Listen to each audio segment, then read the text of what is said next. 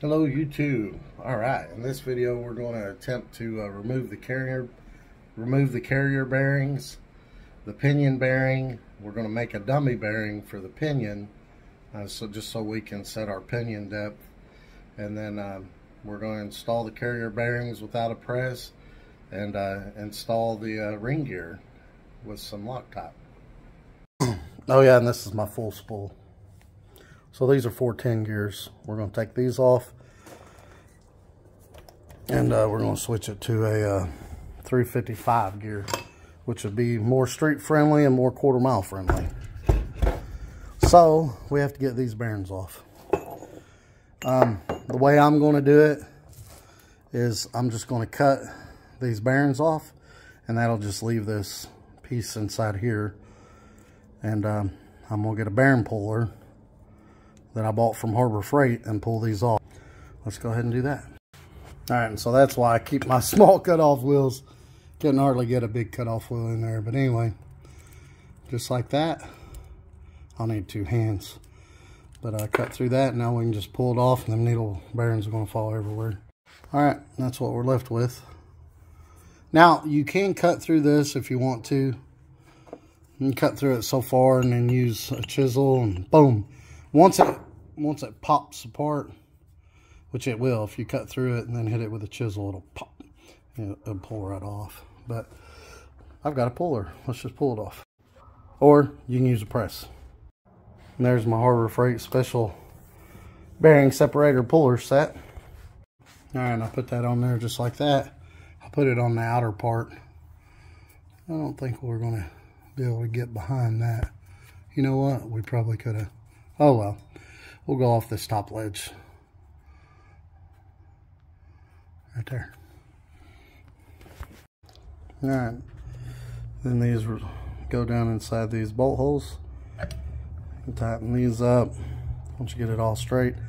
And I've got a socket that won't fit all the way down in the hole. See how it's like it's beveled right there? Once it starts hitting the splines, I'm going to put a board right there. Then we zip this down, and it should pull it right off. That's what I got. Socket's down in the hole, board. I'm just going to turn this, see if it comes off. I might get an impact for this.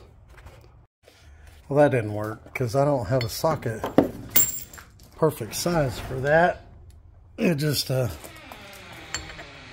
kept doing this number where that's beveled in there.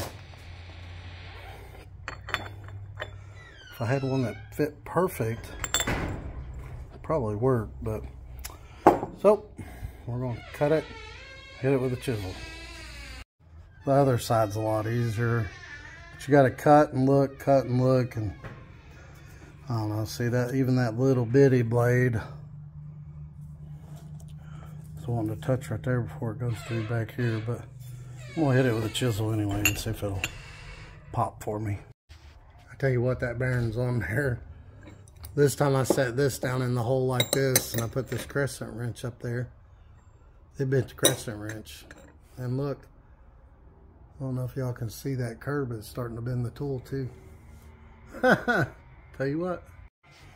So I did the same thing on the pinion bearing because I need this shim. They come right off. Look, somebody had cut that one too before they went too deep. But hey, maybe if I go in an angle I can get more. Maybe we should try that. Going at an angle on this one. That one won't pull off. I don't know why. Did the same thing down here and it come right off. Well, maybe the gear wasn't changed, but they changed the bearing for some reason. That's why that cut's in there. They cut it off. Well, I tried the top and it stripped out my tool. Them things are on there, man. See, that one's got a ledge you can get a hold of it without cutting the bearings out of it, but I'm glad I saw what they had done on that one where they cut it crooked. So if we cut this one, we can cut it straight. It's not going to matter because, yeah, it don't have this big piece blocking my blade. So we're going to try to go this way. Let's see if we can't cut it off there. All right, I just grinded chiseled and grinded, chiseled, and it finally broke loose. This piece shot across the room. But yeah, I did get into it right there some. I don't know, I grinded and then hit it with the chisel, grinded a little more, hit it with the chisel. I tried to go as less as I could. All right, so now I'm just taking a punch and hitting right there and knocking it the rest of the way off. I'm going around a little.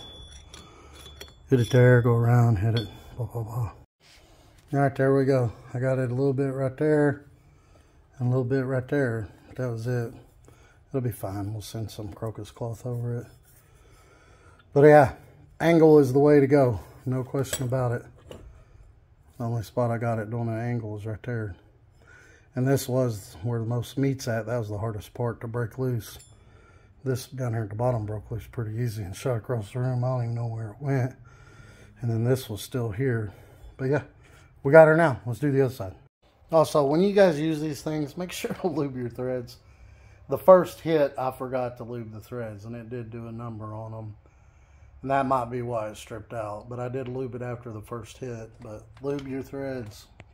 And also on this carrier for the ring gear, the bolts go into the ring gear. But sometimes those are reverse thread. This one, they're not. This one, they were lefty-loosey. But I'm pretty sure the 7.5 rear end, those bolts were reverse thread. So righty to loosen them. All right, doing the other side, we're just grinding and then using the chisel again. Beat on it with the big hammer until it cracks. It'll get weak and it'll crack right through the middle. And then you can get it off. Well, I didn't see it crack, but I'm holding this up like this and hitting it with a hammer there, and it looks like it's moving. It is moving. Let's try to beat it off. There we go, just hitting it on this side, flip it over, put it through another hole, hit it, it's coming. So you can see where it cracked, but it didn't crack all the way back here. It cracked in the front. This is where all the meat's at back here. But that was enough to get it to come off. And I did get in it a little bit. I mean, that's not going to bother it. We'll just run a piece of emery cloth over it. Make sure it's okay. Yeah, be all right. So now what we'll do is we'll put this in the freezer overnight. And then we'll put the bearings in the oven, 400 degrees for 30 minutes. It should slide right down. If not, we can put this right on the lip of the bearings. For instance, this one. We can just put it on the lip and knock it down until it goes all the way down. Hey, there's a spacer.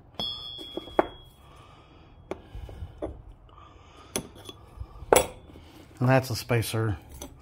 I use a solid spacer. I don't use them crush sleeves. Crush sleeves are junk. Especially if you're drag racing, because if it crushes more, it's going to mess up your pinion load, pinion bearing load. So I use these solid spacers. You just shim them out to where you got enough pressure that when you do your bean top torque wrench, that you're, forget what the numbers are, but when we do that, we'll go over that. So now on this one, we're going to get the new pinion, and I've got an extra bearing, and we're going to run a sanding wheel inside of it and make it to where it'll slip off and on so we can set our pinion depth.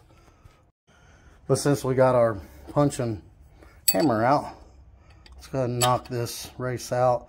We'll hit it on this side, then on this side, and it'll prop out the front. Then we'll roll it over and knock this one out the same way. I wish those were a little bit longer. Alright, we got the bottom one out. Now we got to flip it over and do the same thing to this one right here. It's going to come out towards us. Alright, there we go. The other one popped out. It's on the ground right there. And that bottom one was hard to get out. The front one. So kind of stack these together and beat on that. Not good to beat on your extensions like that, but it worked. Alright, we got this race driver set. from Harbor Freight. Let's see how it works. All right, and this is the bearing and gasket and seal kit for the 8.8. It's got carrier shims. It's got bolts, crush sleeve, new bolt, front seal, the carrier bearings, and the front and back pinion bearing. So that bearing and race are the same, so those must go on the carrier. Then we got a big one and a little one for the pinion. So this is going to be the one that goes in the front. So we'll put this one in. And then we'll put that one in the back where the carrier's at, from the carrier side. That one goes in the front. We're just putting the races in for now. Alright, I found which one of those fit. I put it on the handle. Which one of these fit the race the best? That one fits the best, so we'll knock her in. Alright, I matched the old race up with the new race. And then put this on there. Beat it with a big hammer. It started to go crooked on me. I've done this a time or two. So I know the straighter it goes, the easier it goes in.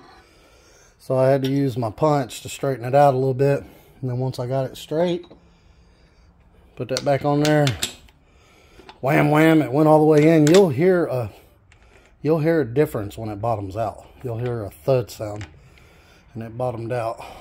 But we're going to flip it over and do the exact same thing to the other side. Got to find this one that fits. Match up the old bearing to the new bearing. Make sure they're the same size.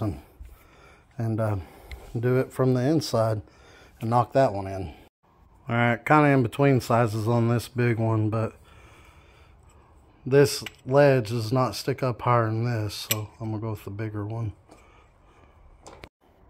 Alright, just like that. Both races are in. You'll hear a thud when they go in, but you might want to take a reference picture of where they're at on the ledge, but you can see that one's up against the ledge. We can probably see that from the other side if we flip it over. But now, a Timken bearing came with the kit. And then I bought this bearing at O'Reilly's. This is the pinion bearing, the one that goes down by the pinion gear itself. So what I'm going to do, I'm going to use a sanding wheel to sand this out, so it'll easily slip on and off the pinion, so I can set my pinion depth with the pinion shims. And I'm just going to use a drill and this little sanding flap wheel. Alright, there's my new gears. 39 teeth, 11 teeth, which comes to 5.4545454555 or something like that. But yeah, there we go. So first thing we need to do, set up our dummy bearing. Sand this out where this will slide straight on and off, just enough to where it'll slide off and on. And that'll be our dummy bearing, so we can figure out what shims we need here for our pinion depth.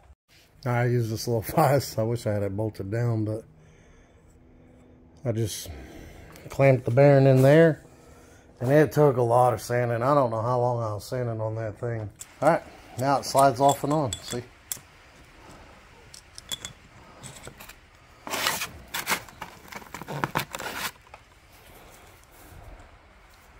Slides all the way down. Sometimes I have to get a screwdriver in there to pry it off, but it comes off. Put the differential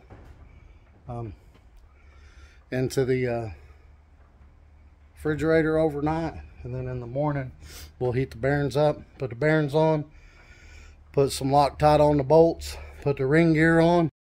All right, the full spool carrier has been in the refrigerator all night.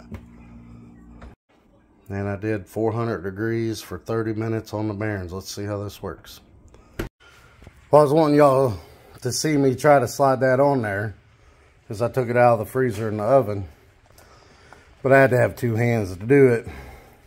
And it didn't slide right on. So it started. And then I took this and beat it down. Then I took the trusty punch and just went around the edges. Here, until it bottomed out. And you can see it did bottom out.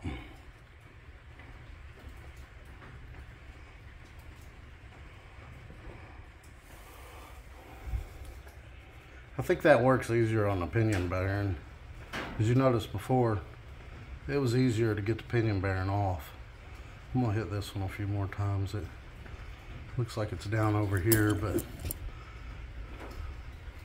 still got a little space. Yeah, I think this one's all the way down though.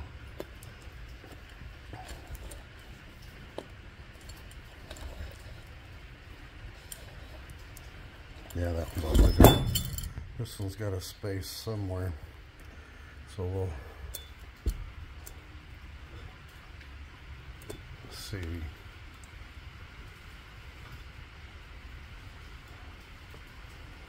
Yeah, we'll hit on this one a little bit more. But yeah, I think that'll do it. Just hit on this one a little bit more. All right, now we're gonna go ahead and put the ring gear on. Make sure your surfaces are nice and flat. If not, you can hit it with a flat file.